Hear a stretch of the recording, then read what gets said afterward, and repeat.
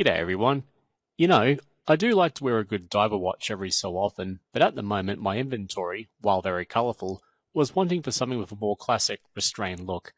I really fancied a Rolex Submariner, but then I remembered I still have bills to pay and still almost $9,000 short for this pre-loved offering. But thankfully AliExpress had my back and offered me something very similar, but within an everyman's budget. So let's plow ahead and review the SteelDive SD1953, and from here on let's call it the SD. So here are the specs, including the case diameter and other measurements, weight, water resistance, movement, and price. So let's start with the most obvious pro, and no surprises, it's the bang for buck factor. Prices can fluctuate a bit on AliExpress, but you shouldn't really have to pay more than about 130 Australian dollars for the SD. But for that money, you're getting a diver's watch with 300 meters of water resistance, a Seiko automatic movement, sapphire crystal, lume ceramic bezel, cyan crown, and it comes on a bracelet. You'll be hard pressed to find many competitors that can offer all this at this price point. The case itself feels very solid, with polished sides and a slightly duller, more brushed look on top of the lugs. The contrast between them isn't really noticeable, so overall it all appears pretty sturdy and uniform. At the 3 o'clock you've got a cyan screw-down crown with small metal guards surrounding it. The nice part is that they feel protective, but they give the crown just enough room so you can easily grip and manipulate it without their interference. Looking at the dial, and if you've seen a Rolex Submariner before this video, or any of the dozens of similar looking Submariner homages on the market, then this will be a case of deja vu. You have a blank steel chapter ring running around the edge, and moving in you have the oh so familiar circular indices at every hour, with the exception of the 6 to 9 positions using rectangles, the 12 using a triangle, and the 3 o'clock represented by a date complication. Just above them in tiny print is a minute track, and scanning towards the middle is the SteelDive logo just under that 12 o'clock triangle, and the automatic and 300M text just above that 6 o'clock indice. Pointing out the time at these Mercedes hands and ticking along is a seconds hand with a loomed lollipop weight at the pointer end. Some watch enthusiasts may look at this and feel a bit bored. It's a homage watch, and it's a design that's being copied from the original Rolex more times than I've eaten hot dinners.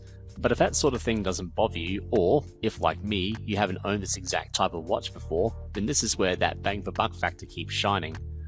Not only does it have that timeless design that's recognizable by nearly everybody, but the dial makes this watch look a lot more expensive than what it is, thanks mostly in part to those shiny applied indices and the absence of nearly any imperfections, even when viewed up close. Even brand name watches can't always make that boast.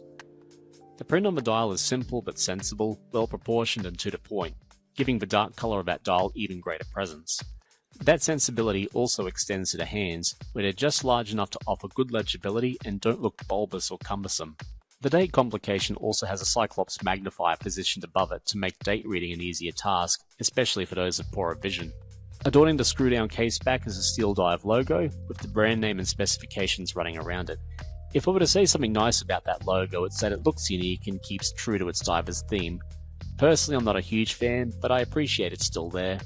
The BGW9 lume on this thing is surprisingly good, and the fact it's splashed on the hands, indices, and bezel really give it a commanding look in the dark.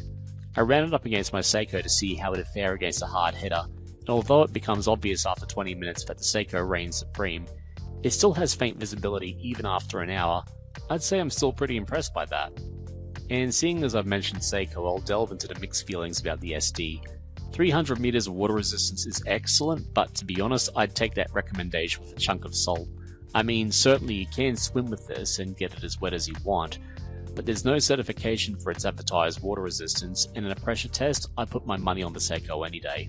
A Cyclops feature on a watch dial can be very divisive, and while I do appreciate the viewing ease and convenience it offers, I have found myself having to adjust my wrist on slight angles to get the Cyclops lined up with the date to view it correctly.